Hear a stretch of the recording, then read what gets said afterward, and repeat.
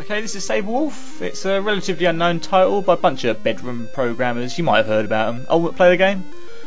Now they produce quite a few gems here and there. One of such game was Nightlaw, which was a sort of slow-paced 3D maze game, which saw your hero called Sabreman. He went around the place having seizures all the time and turned into a hairy wolf-like beast. It's a bit like Richard Keys really, because he's a hairy bugger, isn't he? I mean, have you seen his arms? His arms alone could cure baldness for somebody because they're so bloody hairy.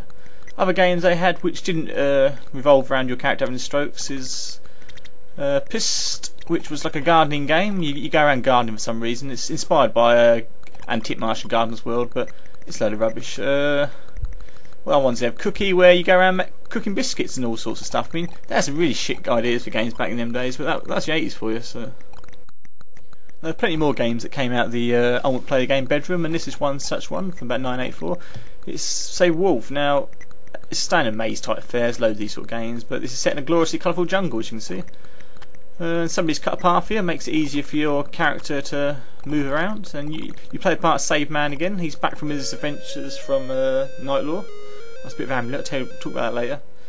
Yeah, so he's got over his strokes from the last game, but unfortunately, he just does dribble a bit now when he talks. You know, his jaw's a bit offset with the rest of his face, all thanks to his strokes, but it doesn't make him popular with the hoi polloi at parties. It's a bit of embarrassment, but you know, he gets along. This guy, he's a trooper. That's what I like about Sabreman. You know, he stands up to things. He doesn't mind a bit of adversity. That's what makes him stronger. Anyway, you go around with your trusty sabre, swashbuckling, killing creatures and that, and grabbing loot along the way, and there's plenty of it. Now, ultimately, the aim of the game is for Sabreman to get the hell out of this place. He's searching for pieces of the amulet. I found one a bit earlier. This will give him passage out of here. You've got to watch out for them bears. Because he didn't want to be in this jungle, and because he's on holiday in the Amazon on a cruise, and he got a bit merry. He had a few too many Bacardis, a few too many gins, and he fell overboard. Woke up in the jungle, which, you know, that's ruined his holiday, and he's a bit pissed off about that. But yeah, so he's woke up here in this bloody jungle. Oh, there's the wolf. Now I say there's loads of hostile creatures in this place and insects, and they take umbrage when this bloke turns up drunk. So they're here to kill him, and not just to that. There's bloody natives out there, a bit hostile. They're after him, and the wolf. Now you just seen that wolf. He killed me earlier, and he's a pain in the arse.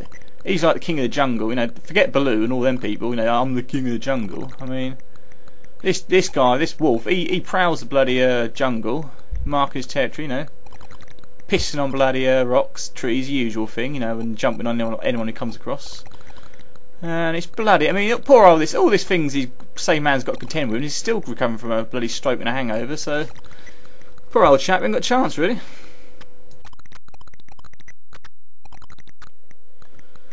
Now there's a heck of a lot of loot around the way, which gives you bonus lives and that. And bloody hell, by heck you need it, because it's a bastard place this jungle is to visit. You don't want to go here on holiday. I know this Sabreman didn't. There's the odd syringe littered about the place, and I don't know what that's about. I mean, it's either Médecins Sans Frontières been there on a humanitarian mission and well, they've been mauled by the wolf and lost all their stuff, or more likely the bloody natives are a bunch of junkies. That was, you know, that'd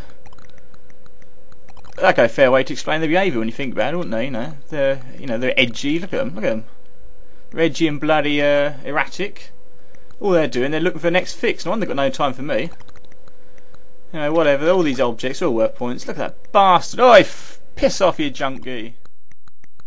Anyway, Sabreman, he's a bit of a pretty swift and agile fella. Look at that. I mean, look at this sabre action. It's a bit like watching Errol Flynn in action, isn't it? Except he puts Errol to shame. I mean, in fact, watching Sabreman jiggle his sword is a bit like watching a beautiful dance. A sabre dance, you could say, in fact.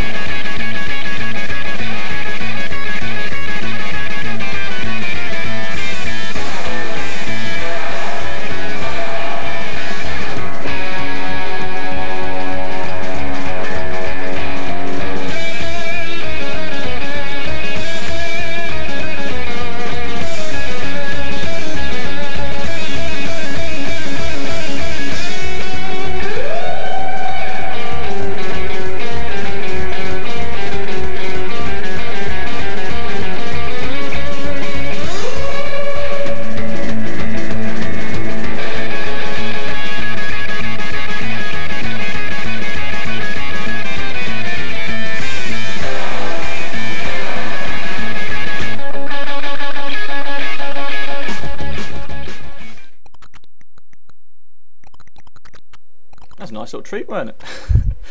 Anyway, I think overall, Sabre Wulf, it's a fantastic game, really. A bit simple, but it's a lot of fun. I mean, you do often die a lot, several times in a row, as you saw earlier, which is a pain in the ass, but it's the only game you get to tickle a rhino up the bum. So, in my book, that makes it a classic automatically. So, overall, 9 out of 10, I think. If you could skin that bastard wolf and, you know, cook its bloody innards, I'd give it a 10, but you can't, so it's a wasted opportunity. So, top stuff, though. Top stuff. Here's to those bedroom programmers. Where are they now?